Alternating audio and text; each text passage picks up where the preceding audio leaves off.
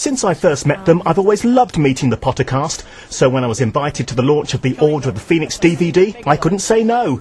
There was something else I really wanted to ask them though, but couldn't remember what. Luckily they did have a lot to say about the huge success of the fifth movie. The way you have to look at the money it made is that, you know, that's not just lots of people going to see it, that's lots of people going to see it again and again.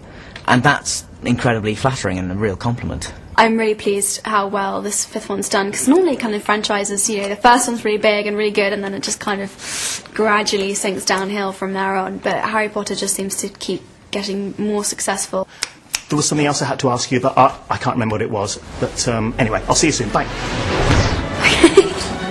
Thanks to its huge box office, the movies are now the most successful film series of all time, taking billions of pounds. And they're hoping that success will continue with the sixth film, which they've already started making. That's what I had to ask about. Stay there.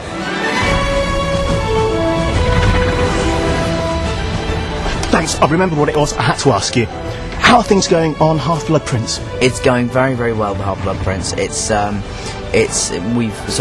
We've been doing quite a lot of work with Slughorn, and which is played brilliantly by Jim Broadbent. Thanks, Dan. Got a dash. Rupert gets a girlfriend called Lavender in this film. I wonder what that's been like. I'll just ask him now. I understand that you helped with the Lavender Brown auditions. Tell us a bit about that. Yeah, with the whole Lavender thing, that's going to be...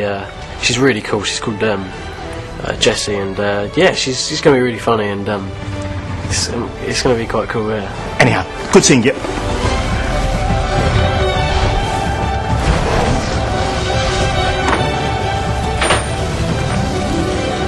Sorry.